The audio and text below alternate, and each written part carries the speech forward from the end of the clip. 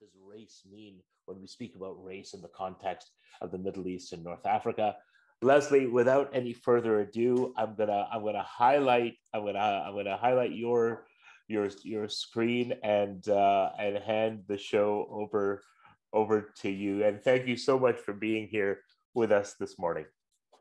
Great, thank you for that introduction. I'm really delighted to be here. And yeah, again, as a parent of New Haven Public School kids, this just means a lot to me that teachers would give up their time just after the school year is stopped to be here and really explore these issues. And I'm excited about the ways they might make their way into the classroom. So as Abdurrahman mentioned, I'm a postdoc in the Macmillan Center, and my affiliations are both with the Council of African Studies and with Middle East Studies. And the reason for that is that my research really spans both of these. So as you just heard, I'm interested in how border enforcement in North Africa affects West and Central African migrant people who are traveling up from their homes across the Sahara Desert and into countries like Morocco, and finally hoping to take the boat trip across the Mediterranean Sea to Europe. And so you can see here a map of some of the routes that people take from south to north. I came to this topic because I lived in Morocco off and on since 2001. And over the course of, 20 plus years, I've really witnessed how immigration has become more prominent in both government policy and in just people's everyday perceptions. So the buildup of border fences and surveillance technology, which has been funded mostly by Europe, and the framing of sub-Saharan African immigration as a crisis, despite actually really small numbers of people that we're talking about, has increased racism against Black people who are assumed to be illegal outsiders just because of their skin color. And so, and this is just an example from Morocco. On the left is a 2012 Newsweek like Time or Newsweek that says the Black danger, and then the one on the right is shows a cover right at the beginning of the coronavirus outbreak in March, and it's suggesting that the first case of the virus was brought by a sub-Saharan migrant person, but in fact it was not. It was brought by a non-Black Moroccan who had just traveled from Europe. So this buildup of borders and anti-immigration sentiment affects not only undocumented West and Central African people, but tens of thousands of legal residents, such as students, medical workers, and so on. And then finally, Black Moroccans are feeling these effects too, because people just assume they don't belong there, either asking them where they're from, right? Or saying maybe even racist things about them in Arabic, thinking that they don't understand the language. But at the same time, this anti-immigrant and anti-Black sentiment in the region has led to solidarities and protests by migrant organizers and human rights activists across the region, most famously kind of after CNN broke a story about the enslavement of migrant people in Libya. And so I've been able to witness how this discrimination against Black people in Morocco leads to new solidarity movements and is really moving the needle on anti-racist organizing and challenging racist treatment of both immigrants and citizens across the country and also throughout North Africa. So that's just kind of how I got into some of these questions. So I want to build today on this idea of solidarity by presenting what I'm calling 3 entries into thinking about race or racism in the Muslim majority world. And each of these entries tells a story of Blackness in North Africa, but it also points to how other places like Europe, Southwest Asia, and the Americas are bound up in these stories as well. And we might think of these connections, as a faculty member here at Yale, Lisa Lowe says, as continental intimacies. So the first intimacy I want to think about is a 17th century struggle over slavery that took place in Morocco. And it shifted the way that race was perceived and continues to be perceived in the country and across the region. And then second, I focused on a specific moment when African Americans and North Africans united together in the struggle against colonialism and white supremacy, particularly at the 1969 Pan-African Festival in Algiers, Algeria.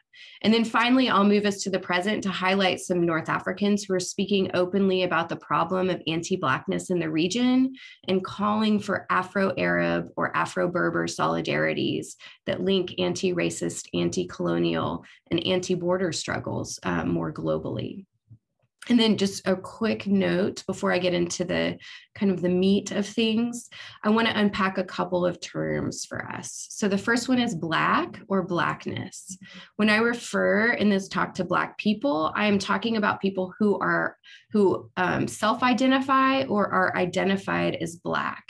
And in North Africa, as in much of the Muslim majority world, Blackness is not just about skin color, but also has to do with your family origin, descent from slavery, or even just cultural and linguistic characteristics. And whiteness actually operates very similarly in the region. So to someone from the US, you might look at two people and think both of them might be characterized as Black. But because of their lineage and kin networks, one of them might be identified within their community as a Black person, and the other one might be identified within their community as a white person. So that, so kind of we need to keep that in our mind as we're going through this talk today. And then the second one, quite very quickly, is that I will be using the acronym SWANA, Southwest Asia and North Africa, rather than Middle East and North Africa, just to capture a more accurate geographical designation of the places and populations that I'm talking about, and one that seeks to decenter European ideas of this exotic East, which is sort of where the idea of the Middle East came from. All right, so let's get into it. Before I talk about 17th century Morocco, I do need to give you a little bit of background on slavery in the Muslim world from the time of the birth of Islam in the 7th century in what is now called Saudi Arabia to the early modern period. So while there's evidence that prior to the 7th century, slavery was already practiced in the Arabian Peninsula, and Africans in particular were already associated with the institution, with the spread of Islam, the nature of enslavement changed in some really important ways. So first, Islamic law forbids the enslavement of Muslims. And over time, people found some workarounds to this. Like, for example, if someone converted to Islam after already being enslaved, that didn't necessarily change their slave status. But most religious scholars in the Muslim world agreed that it was forbidden to enslave fellow Muslims. And then the second change that came about through the Islamic legal system was that slavery could no longer be inherited through the mother's line, which is what was happening much later in the United States. So what that meant is that for female slaves who were concubines of free masters, and concubinage was a really common practice at the time, their children were automatically born free, and they would take the name and lineage of their fathers. So some of these children went on to become rulers themselves if their fathers were, rulers. And in addition, freeing slaves was considered a good deed under Islam and a way to demonstrate one's piety. So it was a practice that especially wealthy people would do, where they would manumit or set their slaves free, often after they'd kind of gotten old or outlived their usefulness, but as a way of demonstrating their Muslim piety. What did not change is that the most common way to get slaves was as captives in battle, and this continued to be a significant source of enslaved people for about 1,000 years. All right, so in less than 150 years after the birth of Islam, the Islamic Empire had spread over vast regions of North Africa, Central Asia, and Europe. And as more and more people converted to Islam, sub-Saharan Africa became a major source of enslaved non-Muslim peoples. There were still enslaved European, Turkic, Slavic, and other Asian peoples, but by the 13th century or so, the number of enslaved sub-Saharan Africans outnumbered these other groups in North Africa, to the extent that the word slave in Arabic, which is abd, became another word for Black or sub-Saharan African person. So that language, abd, became a word for slave, but also just became a word for Black person. So by the 16th century, however, many of the kingdoms of the South in Africa had also become Muslim. And so captives were enslaved by West African kingdoms and sold on to traders from the Sahara to transport further north to North Africa and Europe. And at the same time, the Portuguese began buying or capturing and forcibly transporting enslaved people across the Atlantic, largely from West Africa, but also from Morocco's Atlantic coast. And I think probably the most famous of these Moroccan slaves who crossed the Middle Passage was Estebanico Azamori, who was first sold in Spain and then traveled with Panfilo de Naves to Florida, where they had like kind of a series of shipwrecks, and he eventually walked something like 3,000 miles to Texas, at which time he was re-enslaved by indigenous people there, along with captives from other expeditions, including Cabeza de Vaca.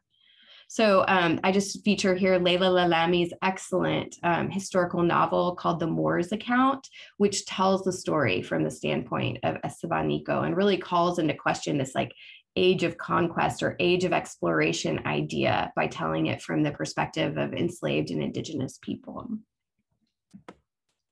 Anyway, with the Portuguese and Spanish expanding into Morocco and Africa from the north, so pushing like from Europe into Morocco, and the Ottoman Empire expanding across North Africa from the east, by the late 17th century, Morocco was in a pretty vulnerable position.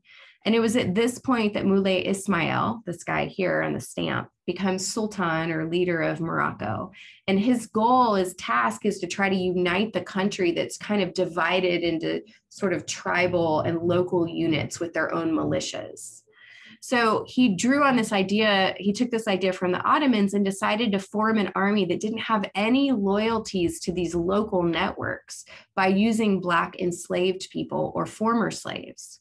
So for a couple of years, he just called for volunteers from across Morocco among formerly enslaved people and ended up yielding an army of about 5,000 people. He was like offering everyone a horse and, you know, uniforms and weapons and that sort of thing. But he didn't get as much as he wanted. So he sent his secretary to forcibly enslave and enlist any dark-skinned Black or man or woman, regardless of their status as an enslaved or free person, and regardless of the fact that every single one of them were Muslims. So in this way, Moulay Ismail was able to muster an army that people estimate was between like 150 and 220,000 people. And it is at this moment when all Black people become automatically enslaved that slavery in Morocco becomes a racial institution and cements this notion of Blackness and enslavement as, you know, as synonymous in terms of status. So this action was not without some pushback. In Fez, one of the really important cities in Morocco, the Haratin, which is a group of marginalized Black and brown people, refused categorically to submit to the Sultan's order and went into hiding. And religious leaders, the ulama, also protested, including Abdeslam Jassous, who issued a religious ruling or fatwa against the Sultan's idea, saying, as for those who are today marked out for enslavement and who are our immediate concern, we grew up in the same town. We know them well. We know their free status, and nothing pertaining to their condition is hidden from us. On the whole, the evils that are associated with this issue are innumerable. So for this statement, Jassous was imprisoned and tortured, and his family's possessions were confiscated. And then after all of this, when he still refused to retract his protest, he was executed publicly by strangulation. And all over the country, other religious scholars and judges lost their jobs or resigned in protest or were exiled to the mountains. And eventually, the remaining leaders kind of signed on the dotted line and expressed support for this scheme, enabling Moulay Ismail to muster this massive army that became a really powerful force until the end of his reign. Okay, so now we're going to fast forward about 3 centuries and move to the United States, which is in the midst of tremendous social ferment. So in the late 1960s, we have the Civil Rights Act of 1964 has already been passed, but Black Americans continue to be the subject of police violence and societal racism. In 1968, Dr. Martin Luther King was assassinated. Protests were also breaking out all over the country against the Vietnam War, which was interpreted by many as an act of imperial aggression. The Black Panther Party, founded in California in 1966 by Bobby Seals and Huey Newton, were among those who were giving speeches and putting the problems of racism in the United States within the context of these larger struggles against colonialism, against white supremacy, and against predatory capitalism. So a huge influence on the Panthers and on other anti-colonial activists all over the world was Frantz Fanon, who was a Caribbean psychiatrist who did his residency at a hospital in French-occupied Algeria, an experience that made him realize the extent of the violence of colonialism on the psyches of colonized people. So he eventually, during this residency in this French hospital in Algeria, he just couldn't take it anymore and eventually resigned from his position and joined the Algerian freedom fighters, the National Liberation Front. The French deported him soon after, and he ended up spending the rest of his life in neighboring Tunisia, organizing, writing, and practicing medicine and assisting the FLN, the National Liberation Front of Algeria. So for Fanon, the struggle against anti-Blackness and the struggle against colonialism were bound up in the same struggle against European and US domination and white supremacy, although he didn't actually use that last term. Fanon's books became required reading for anti-colonial and anti-racist activists all over the world, including the Panthers, whose struggle always included not just a Black nationalist agenda, but also an anti-imperialist one, including opposition to the Vietnam War and US and European imperialism in Southwest Asia, in Indonesia, and on the African continent. So by 1969, the Panthers are under tremendous pressure. Huey Newton, who is one of the co-founders of the BPP, was in prison in California. In May 1969, Panther Alex Rackley was murdered as an informant here in New Haven, which resulted in the arrest of the other BPP co-founder, Bobby Seals, who was in town in New Haven visiting. FBI head J. Edgar Hoover declared that the Black Panther Party, without question, represents the greatest threat to internal security of the country. In the summer of 1969, Eldridge Cleaver, who was the Panther Minister of Information and a former presidential candidate, arrived in Algeria from Cuba, where he had fled the previous year to avoid arrest in the United States. So I'm going to show a scene from the film Judas and the Black Messiah that references this occurrence. The Eldridge Cleaver has taken up residence in Algeria.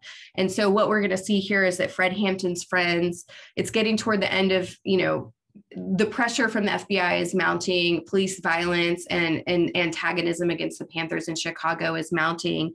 And so his friends are really trying to urge him to consider leaving the country. And I should note here that, that I was unable with my limited editing skills to edit out the language. So please forgive me in advance for some of the strong language. Wait a minute, is it? Types checks, passports, driver's licenses, things of that nature. Yeah, but how far are we gonna get when one of us is 37 weeks pregnant? You could be in Havana in less than 24 hours, and they have some of the best doctors in the world. Okay, let's just hope that's not the day that Nixon decides to nuke that motherfucker. Look, Algeria, they got Minister Eldridge, not to mention bungalows by the sea. the Cubans got ocean for days. You know how long it'll take to get to Algeria? The Cubans are hop and a skip away. There is a network of safe houses heading south. I could put a call in the central. Y'all spending all this time. Okay. Let's just move on. All right. So why Algeria?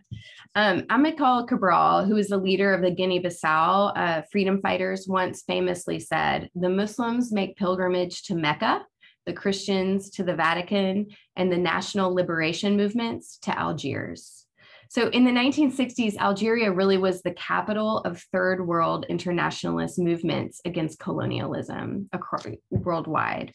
From 1954 to 1962, Algeria had fought a bloody war with the French to win their independence. And the French were guilty of tremendous atrocities, including widespread torture and the execution of civilians, which was documented in the film, The Battle of Algiers, that was released in 1966 and had a tremendous impact, turning the tide globally against the French and French imperialism and exposing the violence of settler colonialism.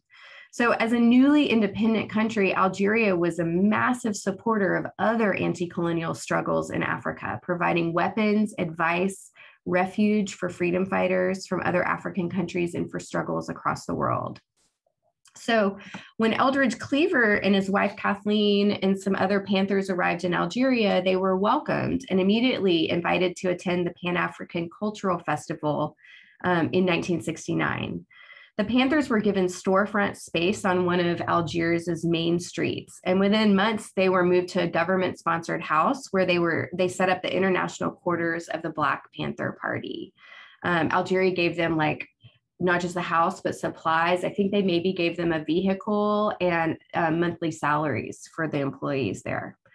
So delegates at the Pan-African 1969 Pan-African Festival, delegates from liberation movements in Palestine, Zimbabwe, Mozambique, South Africa, Angola, and Congo-Brazzaville held meetings, brainstorming sessions, and idea sharing, and met with Algerian government officials, which had Algeria at that point in the government had a special office that was just set up for aiding international liberation movements.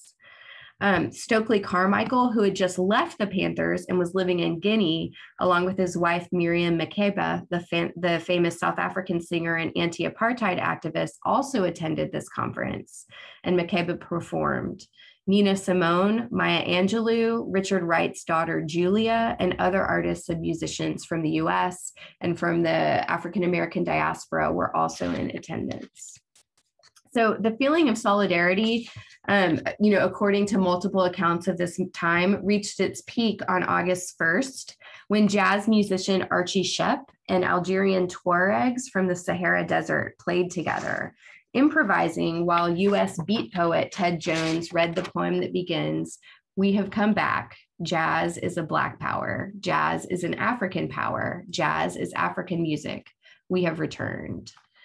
And so I'll end this entry with one more clip. This is the last clip of the talk from that night, where you'll see Archie Shepp blowing a Tuareg horn and wearing traditional Tuareg clothing.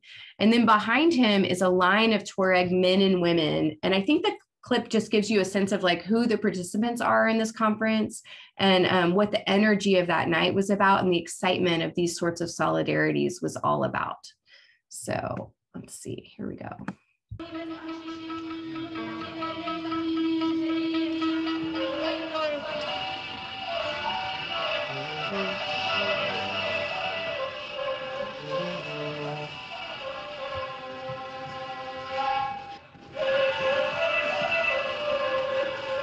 Nous sommes revenus.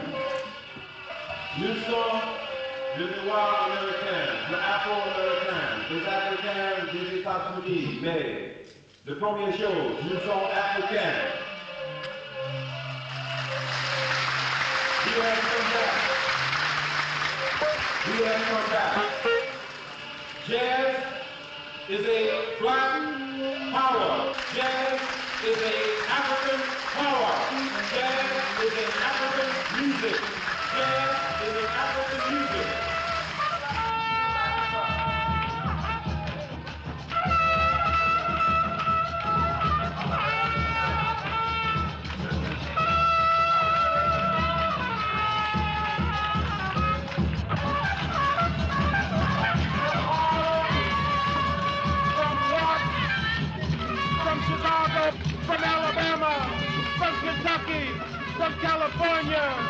we have returned.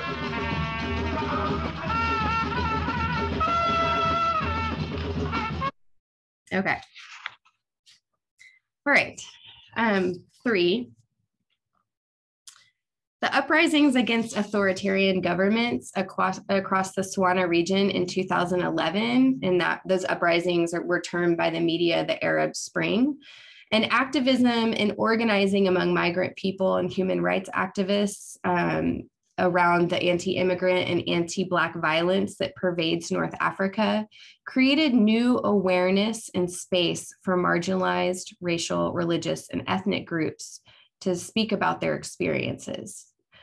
So yeah, I should have said, so we're moving to the present right now. In addition to the reckoning that was taking place in the US, the reckoning taking place in the US since 2014, murder of Michael Brown by police officer Darren Wilson in Ferguson, and especially since the June 2020 murder of George Floyd by Derek Chauvin, has emboldened Black North Africans and other African diasporas to speak publicly about racism that they encounter in daily life. And let me just say here and really underscore this, and some folks might have to trust me, but this is a big deal because it's been taboo to talk about race, to talk about slavery, and to talk about the experience of racial violence or discrimination in the region. And it's often framed as something that's American or something that's European and not something that's relevant to the North African experience. And in addition, North African countries do not officially count ethnic or racial groups in their censuses. So it's not even possible to know how many Black people there are in the region. And even today, scholars, celebrities, government officials, and ordinary people, just dismiss race in discussions about racism, which makes it much more challenging for folks who are trying to talk about their own experience to be really public and speaking about it. So for this last entry, I'm going to briefly tell you about 3 people who are speaking out anyway and approaching the issue of anti-Blackness and the legacies of slavery through different media, but each are having a significant impact on keeping the conversation about racism front and center in North Africa.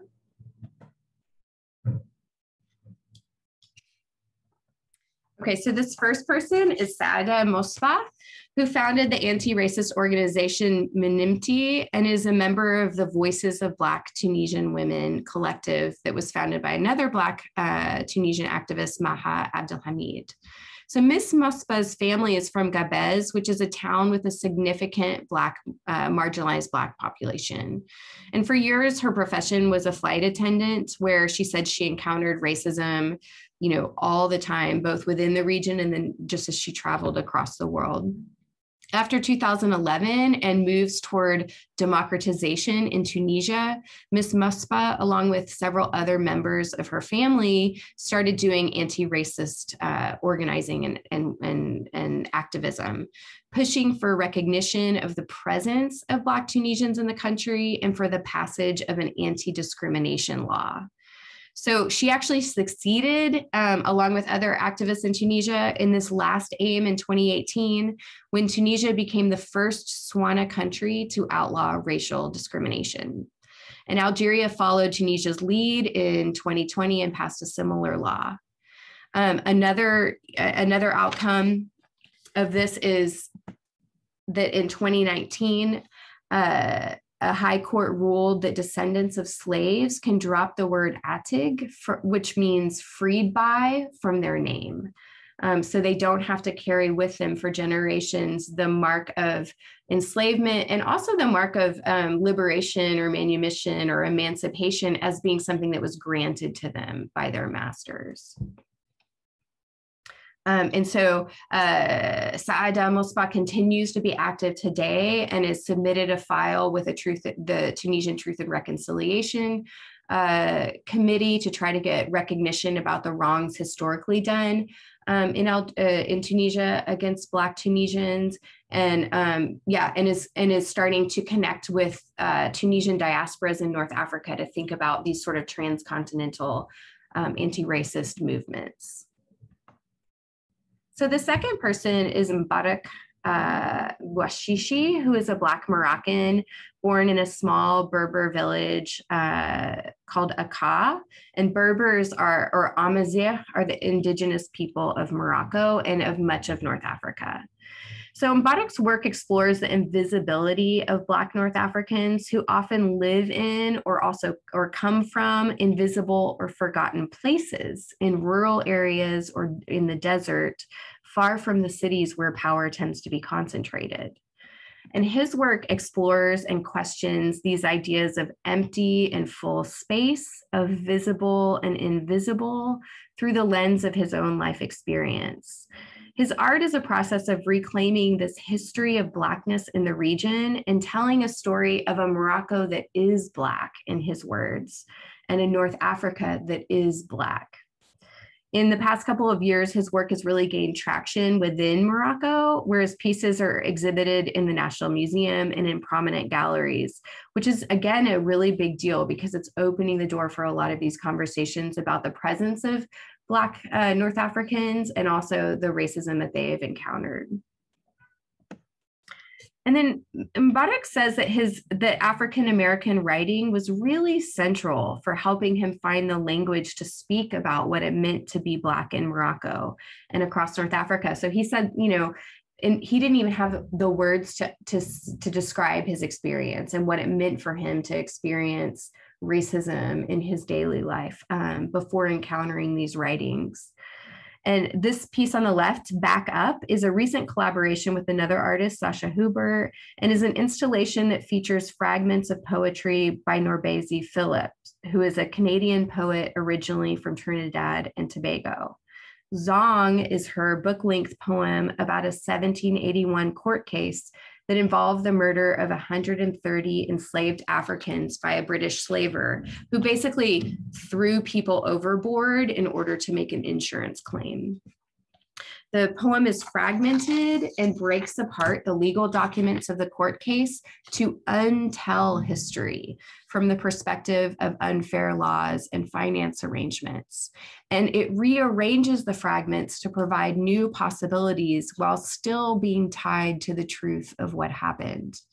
And Philip says that Zong is supposed to be improvised each time, like jazz, like we saw in the previous Archie Shepp film, to let its music, its truth, and its people be present to us, but in a spectral or ghostly form.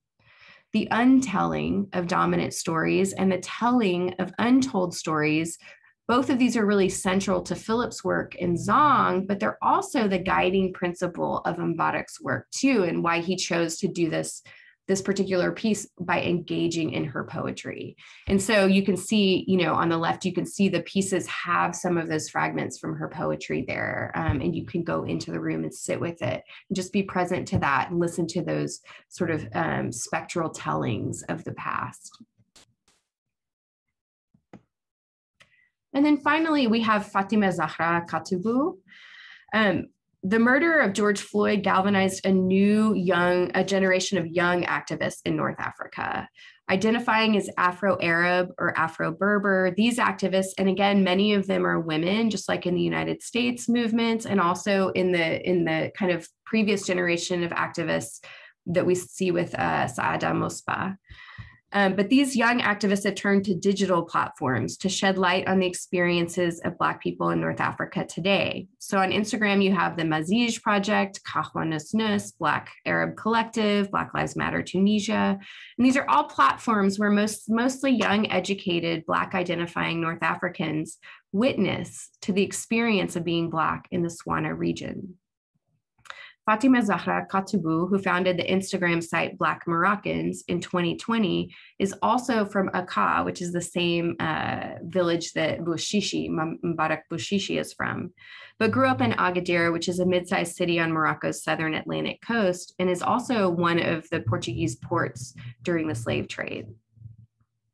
She says that the goals of her site are to raise awareness about the problems of racism in Moroccan society and to bring the history of slavery to the public, and to showcase the talents and accomplishments of Black Moroccans in order to fight stereotypes. A big feature of her platform, and this is what we're looking at right now, is testimony. Ordinary Moroccans, as well as more well-known people, tell stories of their encounters with anti-Black racism.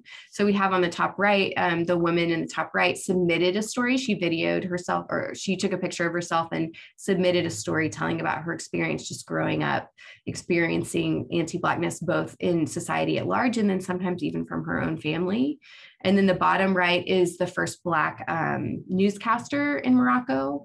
And then on the left is a designer from Casablanca who, after 2020, really started to use his work to raise awareness about Blackness as an indigenous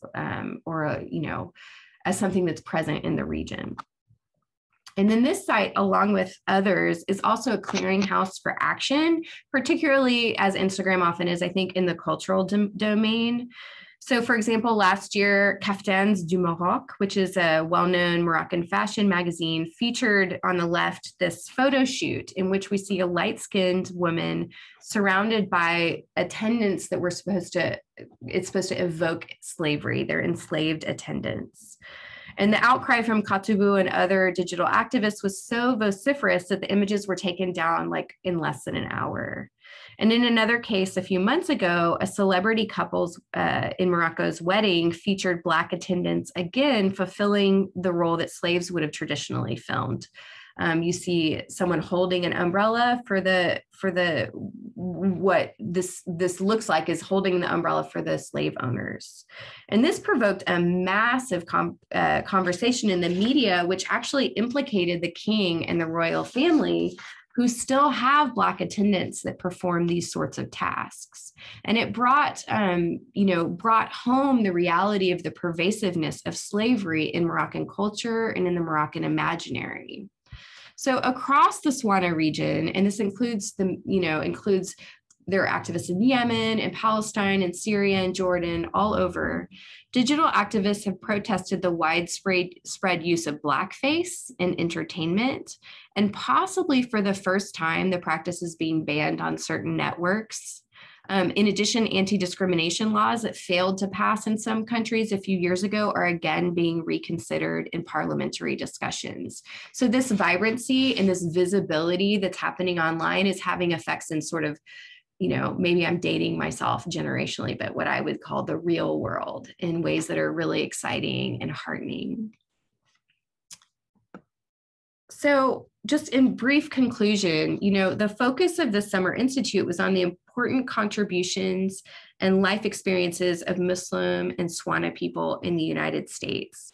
But these influences don't just move in one direction, and that's what I'm hoping to show. Instead, that people in the US and people in the Swana region have been engaged in anti-racist and liberatory movements of all kinds.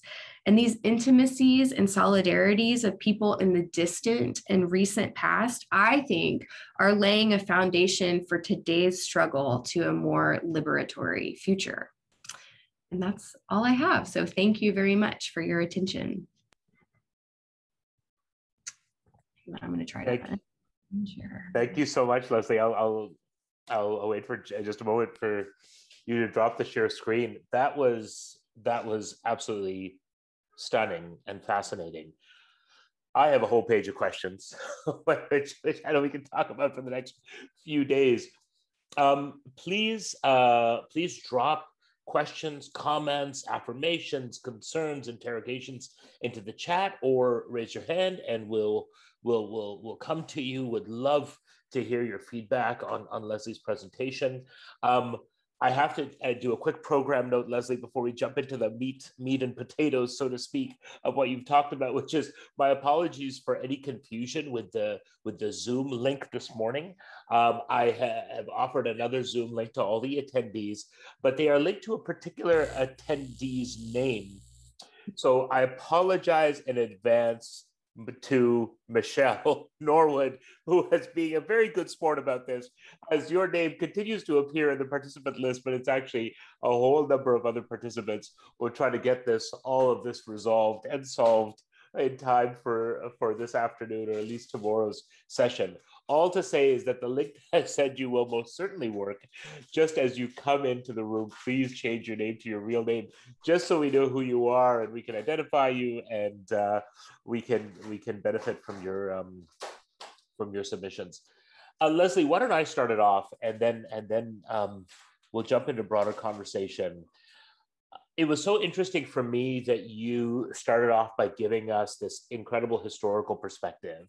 And I think that historical perspective in so many ways is vital, because the relationship between what became Islamic civilizations, Islamic governances, Islamic polities, and slavery and race often get really confusing and confused.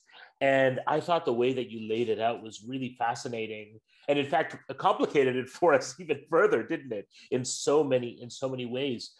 I guess the question that comes to me, especially in light of what you spoke about towards the end of your presentation, is that how much do you feel within Morocco specifically, but within the broader a kind of a field of Middle East and North Africa, is there kind of a reckoning with the history part of it and with the theology part of it? And is there a kind of an active conversation around sort of how do we look at this history and this theology, these cultures around slavery and race differently from our vantage point today? Yeah, that's a great question. I think there's a couple answers to that, but yeah, I think there's a couple answers to that. I feel like sometimes I read an article recently where someone talked about sort of the debates around race and slavery in the region often get embroiled in like kind of academic discussions that then just take away its force, right? Or you just get lost in the weeds, and then you never get to it. And I think people are starting to maybe find their way out of those weeds a little bit and say, look, slavery was different in all different places. It's not exactly the same across time and space. Race is different.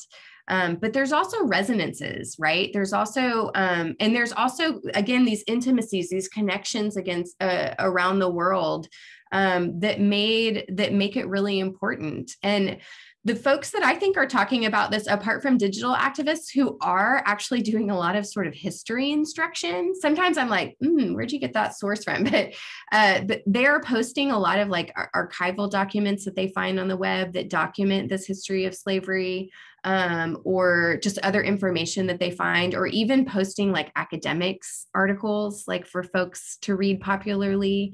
But there's also a whole generation of North African and Middle Eastern scholars, young, like this new generation of scholars who are starting to write on these things. And in the United States, we have a lot of sort of Swana diasporas who are coming and doing this research here in the United States with some scholars of slavery, like Eve Trout Powell and and some other folks around the country. So I think in the next like 5 years, there's going to be a real shift in the academic work and the historical work that's been done to really make this history more visible. But I also think just like the Tunisia case really points to how much the reality of slavery is present within everyday culture if you just look for it, from people's names having some marker that shows they were a slave, or again, the idea that the word for slave also means black, those sorts of things.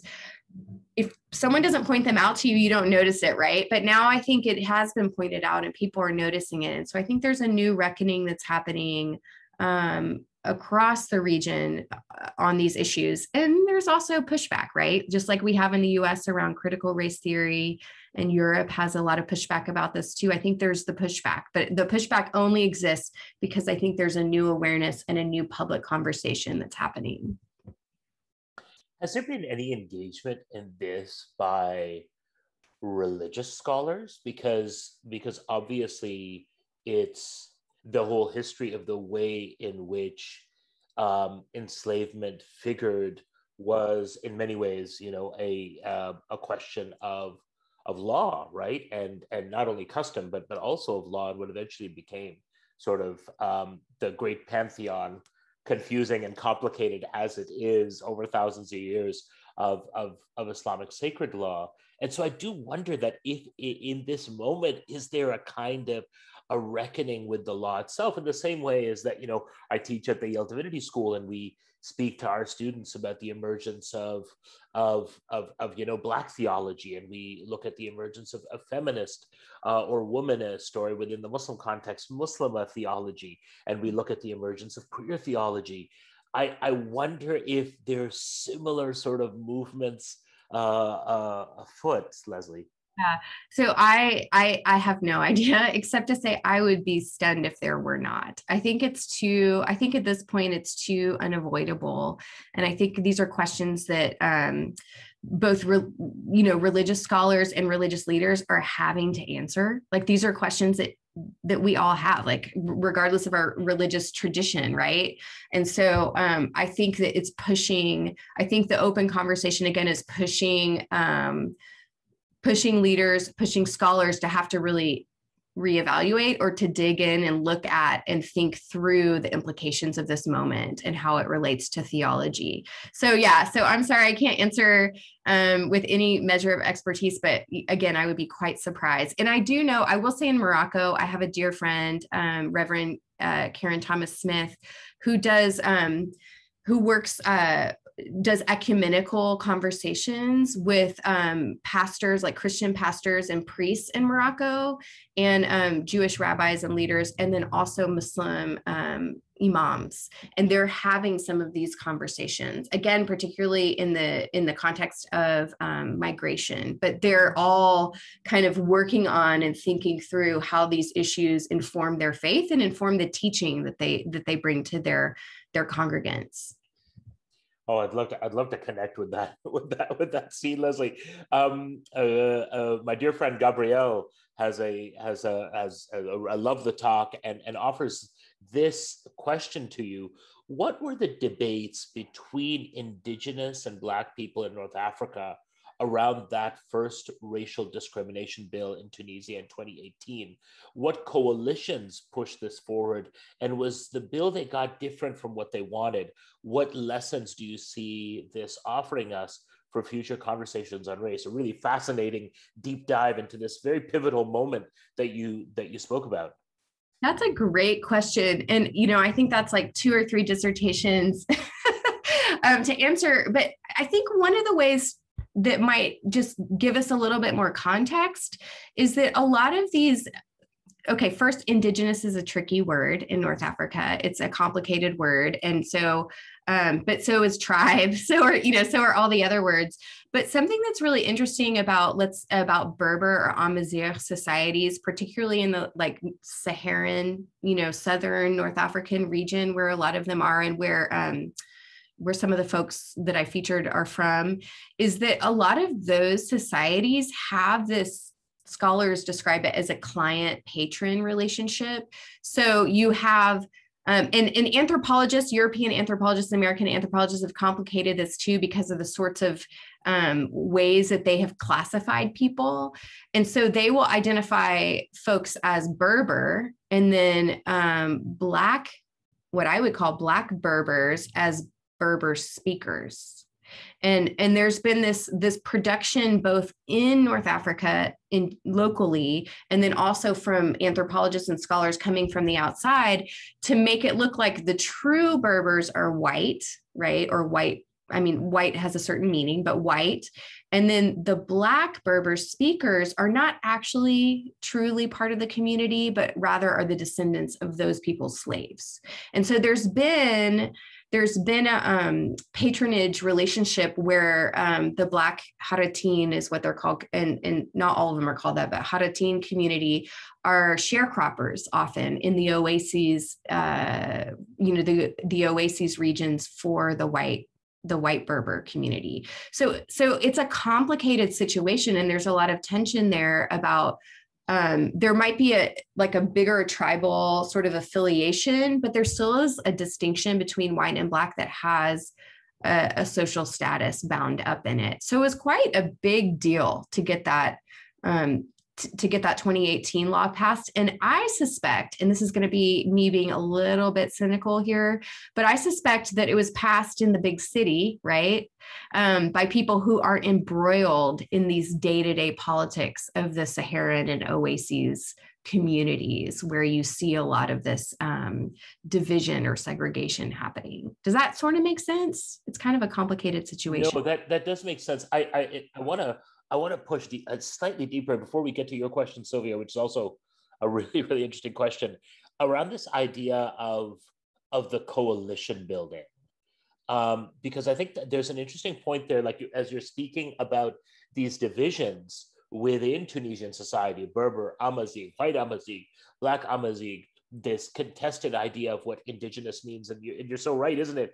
We take these terminologies from frames of reference that we have, like even the use of the term indigenous, for example, the place I'm originally from, Canada, has been very different, for example, than here in the United States, where my ears are still slightly pricked when I hear the term American Indian, which in Canada, the idea of somebody referred to as it was indigenous being referred to as Indian is a sort of now a public anathema, you know? And so I think this question about like who's coming together around this, and then I guess that's that last part of Gabriel's question is that, I mean, if you look into your crystal ball, because you're enmeshed as a researcher in the region, does this mean something for those broader conversations? Is it part of the political cultural mood music, so to speak, that is driving perhaps other institutional or cultural changes? Yeah, I think one thing I think is, so I think a lot of the solidarities specifically around Blackness have been transnational. And, you know, there's a really interesting anthropologist named Marta Scaglione who does research in one of these places in Tunisia. And she talks about how these rural people, their just lives and concerns are so different from, you know, Black folks in the cities, right? And so there isn't quite as much feeling of solidarity, you know, as you might expect internally. But a lot of times people are looking outside of the country or looking in the region for these, you know, for these horizontal solidarities. But I think a lot of that is because this stuff is new since 2011. There's just starting to be a lot more, I mean, Amazigh or Berber people just really started pushing for recognition in the 1980s and 1990s and were brutally, in some cases, pushed back on those issues. And so this is all new, this idea of like thinking about recognition, thinking about identity, thinking about these sort of coalitions around equality and non-discrimination are new. And I think as more and more people get footholds into this, I think there will be more opportunities for, you know, for broader coalitions internally and across the region. Oh, you're muted. I'm going to go to Sylvia's question on the history theology divide with regard to the narrative that you presented, Leslie, about Moulay Ismail. Clearly, the Sultan knew that enslaving Muslims was quote unquote wrong theologically. You suggested Black people were being enslaved under Moulay Ismail on the color basis of race. What was the territorial range of the Moroccan Empire or state at this time? Sylvia is wondering if the rise in Black enslavement was due to the competition and impact of the transatlantic slave trade. Would you be able to comment on that? And then Sylvia does make a follow-up remark asking that is it right to assume that Black slaves in the service of the Sultan could and did convert to Islam? Fascinating question. Yeah, thank you for that, Sylvia. Okay, so interestingly, you said clearly the Sultan knew that enslaving Muslims was wrong theologically. Yeah, I think so. But he refused to ever talk about religion, like Muslim, ever to refer to them as Muslims, ever. Like kind of skirting the issue, he just never mentioned it. And he actually invoked the language of, oh, by the way, quickly shout out, I'm drawing a lot of this research from Shouki El Hamel and his 2013 book, Black Morocco. And I do have I started a list of resources, but I'm still working on it. But anyway, that's where a lot of this is coming from. But he used the language of fugitivity and was like, well, they were fugitives, or maybe their grandparents were fugitives. And so, you know, once a slave, always a slave, which again was just really a different perspective altogether, you know, from what had existed before. And there were a few other folks who tried to do that previously, but Muley Ismail was so visible and obvious and kind of lasting in terms of the effect that it had. Let's see. And then I actually don't think, so I'm skipping the territorial range for now, but I actually don't think that the enslavement of Black people for Muley Ismail's army was an increase in enslavement, but rather it maybe shows the ways in which some of those trans-Saharan networks weren't providing enough, right? So you had to enslave people, you couldn't get enough people transported across the Sahara to fulfill demand. And so, which could be partly because of the trans-Saharan, you know, just complete obliteration of communities in West Africa. But so instead he looked locally, he looked internally to find these outsiders who could constitute this army that would be loyal only to him. I should say there were moments around the time of the trans-Saharan slave trade where there were bumps, like for example, in Egypt in 1860s, the cotton boom, because this is another intimacy, continental intimacy. So the US Civil War happened. Suddenly you don't have as many people working on plantations producing cotton, and Egypt gets into the cotton game in a big way. And so then suddenly they need to find slaves, they need to find workers fast. And so they turn to the Sudan and enslave a bunch of folks for a few years to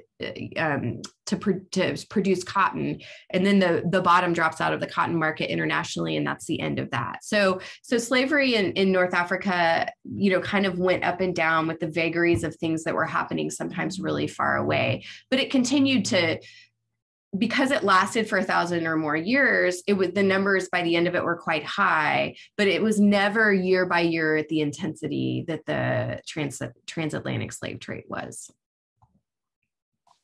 Wow, there's so many issues that brings up, Leslie, and I can't help but think about like as you yourself have pointed out, particularly with those almost shocking images of contemporary Moroccan cultural outputs that are showing subservience and power dynamics in such a stark, almost, I mean, you know, I guess maybe not tone deaf within that cultural environment, maybe so a racism that's so endemic that folks don't see it. But I think to our eyes, that stuff, that it just looks astonishing, you know.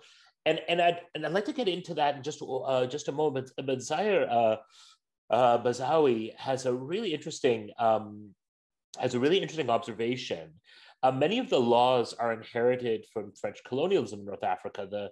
The Code de l'Indigent, which is a set of laws and regulations characterized by arbitrariness, which created in practice an inferior legal status of natives of French colonies during the second half of the 19th century, is somehow equivalent to the Code Noir, the Black Code of Louis XIV in 7th century France.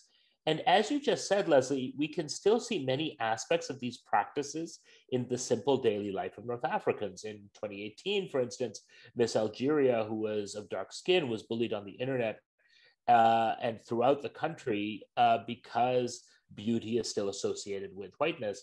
Anyways, all of this to say that there's a big need for teaching post-colonial studies and critical race theory in North Africa through an intersectional approach. Which brings him to this question. Thank you, Zahir, for that preamble. Really interesting. And I'd love to unpack it a little bit. I don't know if you are aware of the education system in North Africa, Leslie, but I was wondering if you would think that decolonizing the curriculum and education would start happening, or at least be debated. That's a really interesting question for you, because I know you've taught in Morocco. You were a professor at Al Akhawain University, and I think you'll have some really interesting insight on this. Yeah, that's a wonderful question. And I encourage everyone just to read Zahir's history, because it's really good kind of context too. Yeah, I mean, amen to needing post-colonial and critical race theory in North Africa. I think it's a hot potato, especially right now, because Morocco is still, it orients sometimes toward France, right? And this debate about critical race theory in France and decolonial theory is huge. Either last year or the year before, like hundreds of intellectuals and professors took out an ad in, I don't know if it was in Le Monde. It seems like it'd be a Figaro kind of place. But anyway, they took an ad out in the newspaper and basically said, like, we have to purge our education system of, we have to purge our education system of these Americanist divisive theories like critical race theory and post-colonial theory, because France is for French and it's united and ethnicity and race don't matter, and, et cetera, et cetera. And so, Morocco's interesting because the Moroccans within France are being targeted with that erasure. Like France for French people kind of always produces or assumes that North African French people are outsiders, right? So they are vulnerable. But there's also this exchange, of academic ideas that could make Moroccans more, more leery of that. And then within Morocco itself, when you go to any town, almost any town in Morocco, there's somewhere on the landscape, how in the US we have the Hollywood sign, like on the mountain. So as you drive into many towns, you see these three words in Arabic: Allah, al-Watan, al-Malik, which means God, country, and king. And it's about a unified people under this banner. And there's not a lot of space for difference, right? And there's been openings regarding Amazigh people, but there's still a lot to be done. So that was a long winding answer to say, I'm just not sure about the spaces for that. I do know there are individual academics who are really pushing through and thinking about these things. And I think the condition of North Africans in France and in Belgium and in other places in Europe, and the experiences of anti-Islam, anti-Muslim sentiment, and racism against North Africans might be the space where people in North Africa are attuned to the need for a post-colonial or decolonial curriculum. And so I think that might be the connection that makes that happen.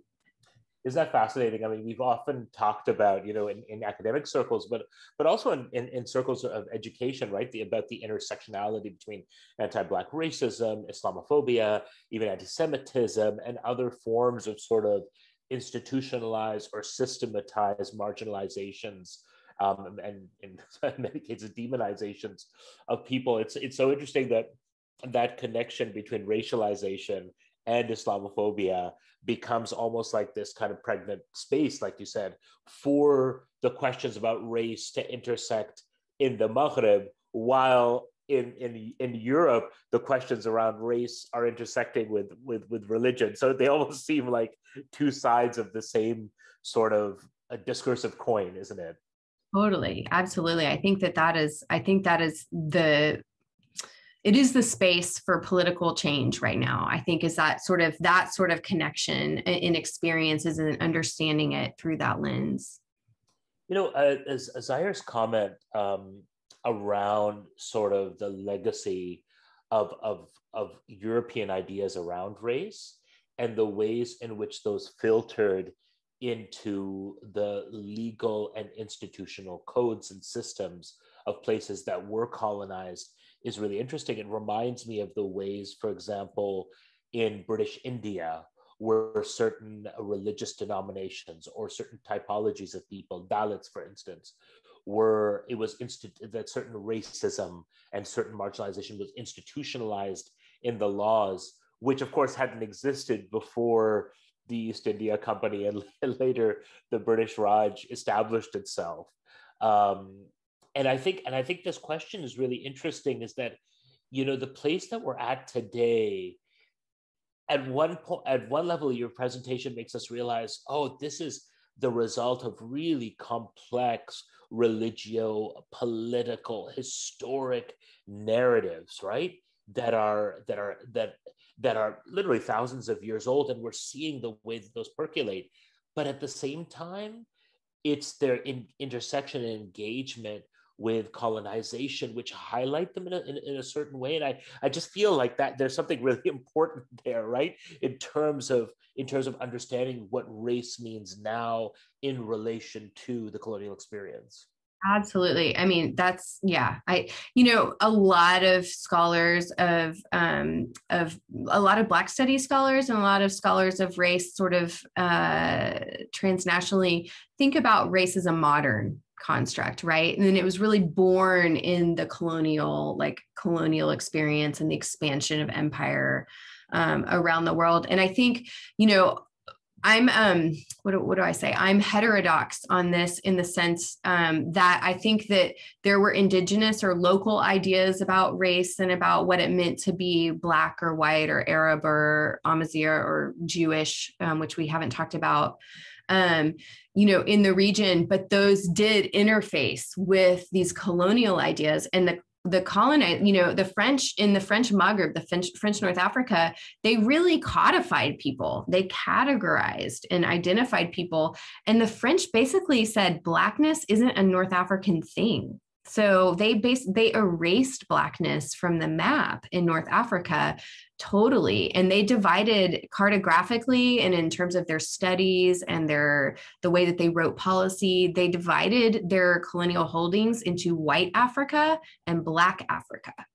And, created this really, really rigid division that I still hear that being used today, right? So if you're a North African with dark skin and you're in North Africa, do you exist? Do you belong? Are you always an outsider, even if you're indigenous, right? And so this like colonial construct about certain people belong in certain places, and there's no deviation from that, persists to today. And then the other part of it that the French contributed to is this idea that Black Africans are not real Muslims. And the French also did that with the Amazigh people too, because they were trying to create a wedge, right, between these different groups so that they wouldn't have as much resistance. And so again, we see that there was something I was just looking at a couple of days ago that was sort of assuming that Muslims from West Africa weren't like really Muslims or weren't, true Muslims, or it's just folk, and so it doesn't count. And a lot of these ideas were really perpetuated by the colonial powers to divide and rule. And we see a lot of that fallout even today. Wow, right away, your comments have raised two questions, which I'm just going to put on the table, even if we can't fully address them right now. Sylvia comes in on this and says, isn't the very geographical term North African as opposed to Sub-Saharan or Black African itself a racial divide? And doesn't that colonial persist, particularly in Morocco with Spanish enclaves of Ceuta and Melilla? Thank you for mentioning those, Sylvia, especially as those have been really the sites of the front lines of the refugee crisis and a lot of violence against people fleeing fleeing violence and poverty in Africa and Sub-Saharan Africa. Huge refugee immigration issue there today because of Ceuta and Melilla are still part of the EU. And then Gabrielle comes in and asks also a really interesting question: what material interest did the French have in erasing Blackness from North Africa? How did the decision of division aid the French colonial project? Maybe let's spend a minute on that, and then I want to finish up with an education curriculum strategy question for you, Leslie. Okay, very quickly, yes. So Sub-Saharan, I actually spend a lot of time trying not to say that. I say for when I'm just talking about Morocco, I talk about West and Central Africans, because those are the folks that usually I encounter in Morocco. But it's difficult when you're talking about all of North Africa because there's East Africans, there's Central, and then it's a struggle. But I think you're right. Like, it shows this cartographic division that has become just so fixed in our language that it's hard to get around, right? And it's something we need to think about really seriously. And yes, you're right. Like, the colonial presence does persist in a lot of different ways. In part, I mean, I don't want to overstate it because I also want to maintain Moroccan agency, right? I don't want to say Moroccans are powerless, but the EU has really driven this border enforcement and buildup of the border against West and Central African refugees and migrants coming to Morocco. And, Morocco doesn't have a stake in whether or not they go on to Europe, right? It's not Morocco's like concern. So it is driven by sort of a European program that then is impacting Morocco, both materially and spatial and socially in a lot of different ways. And then Gabrielle, so I should not even answer that question because I don't know for sure, except I would point you to like oil and some development in the Sahara and some of the French projects related to that. And there's some researchers that have done work on how the French pacified the Saharan regions of North Africa much later, and tried to create, and they had a different colonial regime there, and they had to create all kinds of new categories of people to make sense of the folks that are sort of between what they just defined as North Africa and West and Central Africa. But I think there's a lot of really good research done on that. I just am not the one who has done it. Leslie, with the 8 minutes that we have left, and I really appreciate these questions coming up and you addressing them. And I think Sylvia's question around the refugee, what has been termed the refugee crisis, but has been the refugee experience for many decades of people coming from underdevelopment and neo-colonization, all of the difficult sort of remnants of the colonial experience that have resulted in this kind of some really catastrophic political and economic situations, and people fleeing that for safety and coming up through North Africa, and then us receiving stories. In particular, I remember I was in touch about 1.5 years, 2 years ago with folks who were working in Libya around basically neo-slavery happening as folks were coming up from places like Chad and Niger into Libya. They were literally being enslaved and being held in slavery and indenture until such point as they could get on rickety boats and take their chances across the Mediterranean. And many thousands of people have been essentially, I think, murdered by smugglers and others who have offered them the dream of a journey across the Mediterranean to Italy in particular. I think all that it feels very heavy, right, in this particular political moment, and often has been forgotten. Not to say that the Syrian refugee crisis wasn't itself catastrophic. Indeed, it was, but it was precursored by an equally catastrophic crisis across the Mediterranean. And I think even the way that has been treated by media, by our public discourse, is indicative of the racism that exists within our reporting of these things. Here's my question for you, Leslie. As educators are looking for ways to expand students' awareness and knowledge about not just the American struggle, but as you've said, the connection between the American struggle and the global struggle against anti-Black racism and broadly against political oppression, and being a mother of 2 students who are in the public school system in the amazing city of New Haven, from your vantage point, both as a scholar and as a very active parent within the public school system, what are ways that you can see some of what you've sort of offered us today perhaps wend itself into classrooms? Is it through literature? Is it through film? Are there specific things that you would like to kind of put into the mix and say, hey, these are ways in which we can begin to tell these broader stories of not just of the experience of anti-Black racism, but actually these incredible stories of people, individuals, personalities, and movements that are fighting for that other world where this is pushed back. Yeah.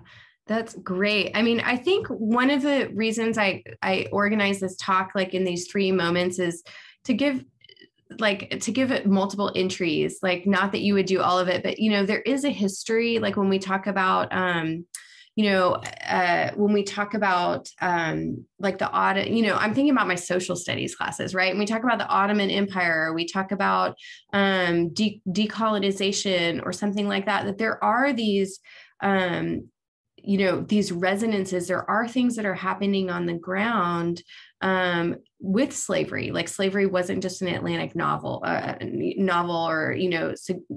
only in the Atlantic, or there I mean, that's the Ottoman thing. Decolonization was happening at the same time as the civil rights movement. Well, like, why is that? What's happening? What sorts of language is being used around these things? Were people talking to each other? You know, so there's ways to just kind of be thinking. I think it's really important to think relationally or transnationally. So when something's happening in one space, is it reverberating to another space, or is there something that's informing it, you know? And so for the history, I just tried to show some of those reverberations or those little spaces where we see that happening. And then, but definitely like Lalami's book, if y'all haven't read it, like 10 out of 10 recommend. And when you're doing the Age of Exploration, like read some of that. You don't have to read all, but it's a powerful book that really, I think also it won the Pulitzer Prize. Her descriptions really give you a sense of what, North America looked like prior to European settlement and what it was like to move through those spaces and interact with folks. So some of those examples. And then I do think when we talk about 1969 or the 60s, I remember I was so excited in high school when we finally got to that period, like the last week of school or whatever in US history. But what's happening in the US isn't happening in a vacuum. And so and not only that, people are talking to each other across these spaces. Black poets were in touch with folks all over the world, right? Anti-Vietnam activists were working within an anti-imperialist worldwide movement. And so being able to look for some of those connections, and I can put a lot of resources together and hand them out, I think is the best way to just get students interested in, I don't know, for me, like, my emphasis is always on connection, right? Like, where are the connections? Where are resonances? How is our human experience bound up in someone else's human experience? And I think that's what brings us to a more affirmative future. And so finding ways to sort of open up history, open up literature, and see the connections that these things are situated in, I think is a really powerful way to do it. And then for me, art has become a new language for understanding things I didn't understand before. And so looking at Mbarak Bushishi's work and really thinking about what he's done and reading interviews by him has helped me understand things that I didn't necessarily recognize before. And I should say really quickly, I moved to New Haven in 2009. I grew up in Texas. We're famous for our limited ways that we tell US history stories. And I didn't know anything about the Black Panthers in New Haven. I didn't know anything about these movements. And so it's just been really fascinating too, to get out in my own city and find and discover history like out here. And some of that history I found through local historians, through activists, but also in museums. I found it in music festivals, slam poetry, and things like that too. Leslie, thank you so much. And one of the things that I want to let those of us who are in the Zoom room today, and those of us who will be listening to the recording afterwards, is that one of the things, Leslie, that we're imagining for the fall is to think about ways in which we can bring some of these incredible artists, activists, change makers who are from Black, Indigenous, Berber, Amazigh backgrounds, those who have been pushing for social change on the ground, hopefully into a space virtually where we can hear their stories. And also, I think, interrogate and investigate some of these really meaningful questions with them. So watch this space, everyone. We're really hoping to convene something that'll be, I hope will be really powerful, but also something that will continue to be kind of an educational resource for all of us, so that we have personalities and people to go back to. And also, like you said, novels, art, cultural artifacts, cultural productions that we can sort of bring into our classrooms. I know I'm going to get 10 emails right after the session, Leslie, saying, where is the recommended? So no pressure, but whenever you get a chance, please do get them to us. I want to thank you so much, Leslie, for taking time out of the beginning of your summer to spend with us, for designing this incredible presentation. We'll be uploading the slides to the Google Drive, hopefully by this afternoon, if that's okay with you, Leslie, and so you guys can refer back to them. We reconvene in 1 hour with Dr. Sarah Seacatz, and she is going to be leading us into this remarkable story about the Orientalist fantasies that emerged in Coachella Valley, California, around the coming of the date palms. We're going to hear about date palms, US agriculture and empire. We're going to hear about the famous Haji Ali or Hai Jolly from the US Army's Camel Corps. It's going to be a remarkable presentation. So please join us in 1 hour. Till then, thank you, Leslie, and thank you to everyone who was here, and we look forward to welcoming you back in 60 minutes. Thank you. Thanks, Leslie. Thanks, everyone. Take care.